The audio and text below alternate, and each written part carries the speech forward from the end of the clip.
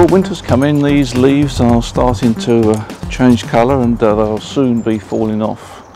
Reminder that although we're in autumn, winter is not too far away, and of course that means to say that we should get our aerial work done as quickly as possible.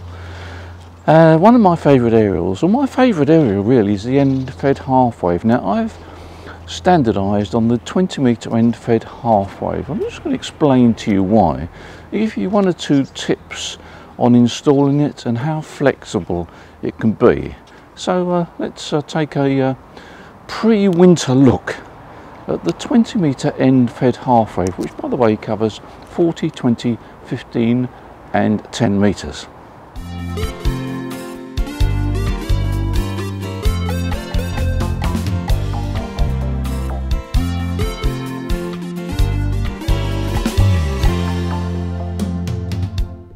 I've been taking my own advice and doing a bit of work in the garden on antennas before winter sets in. I must say the spider pole that I use, which is a fiberglass mast, I've had it for 5 years.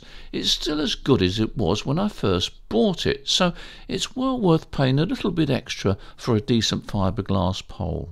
On the screen here is your basic end-fed half wave, 20 metres long, covering 40 metres, 20, 15 and 10 metres.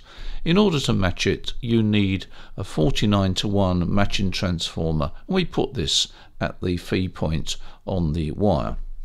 You can make your own very easily, and I'll put a link below this video to a video I did earlier on making the transformer, or you can buy one.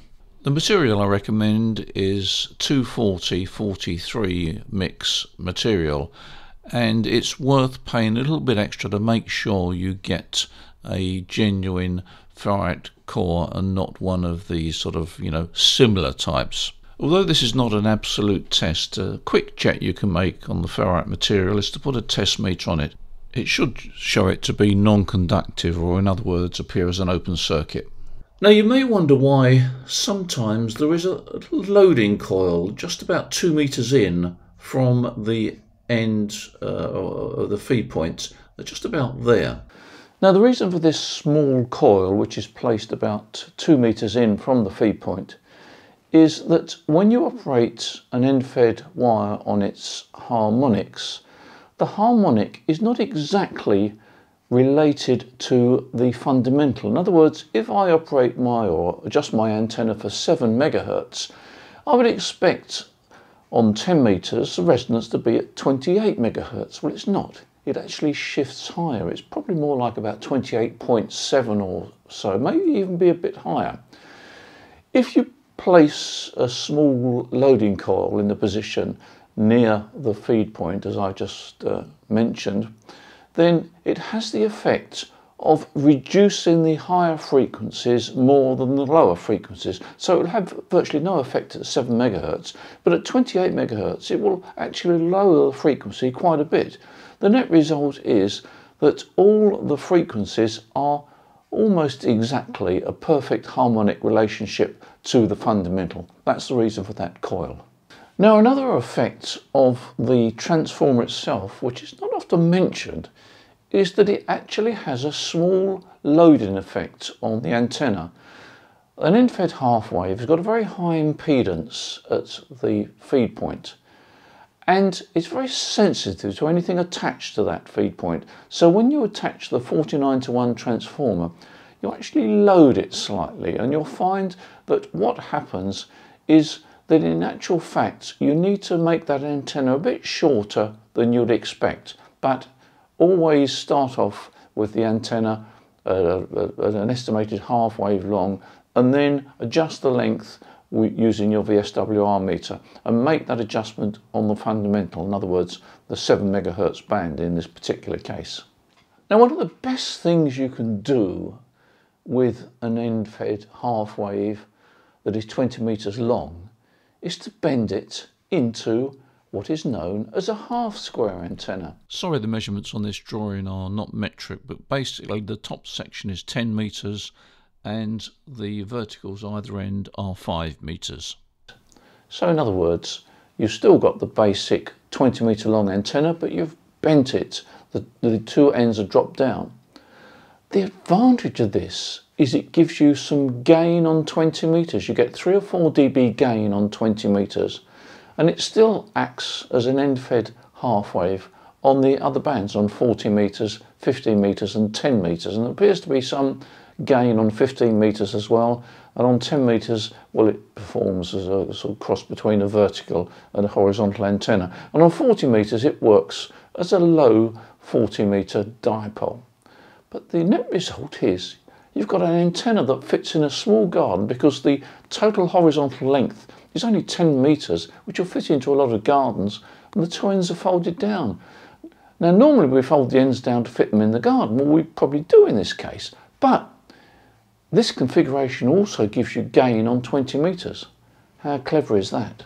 Now, one important thing that I must mention, and I've done some tests since I erected this half square, is that the point where the coax goes into the transformer, the 49:1 transformer, you must insert a line isolator, and that comprises about 5 or 6 turns of the coax cable round one of the ferrite cores, the 240-43 core that I mentioned. That is absolutely essential for correct operation. Believe me, I've done some tests, and that is an important part of the antenna in order for it to work correctly, so don't miss that one out. Now, I've put a link to my original video on the half square antenna, so you can take a look at it. And I also mentioned earlier in this video about the spider poles. Well, we also do spider masts, and I use one myself. The spider mast is an alloy telescopic antenna, and the bottom section is just over 2 inches diameter. I can't remember the exact diameter now, it's metric, but it is really rugged, and I've had one in my garden now for some 4 years. And it just slides in and out as it did originally. There's no sign of any damage by the weather at all. Check that out on our website, the Spider Mast.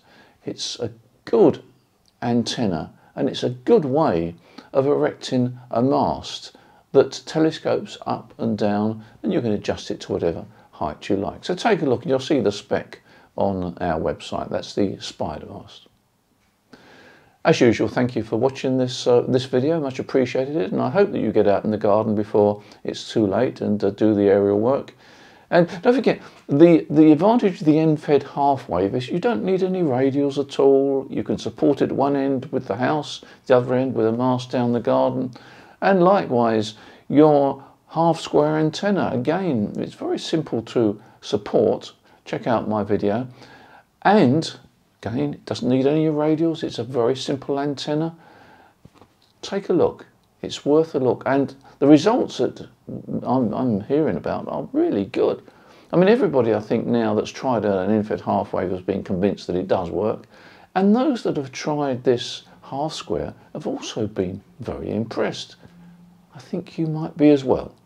In the meantime, enjoy ham radio. You take care, and I'll see you in the next video. Bye.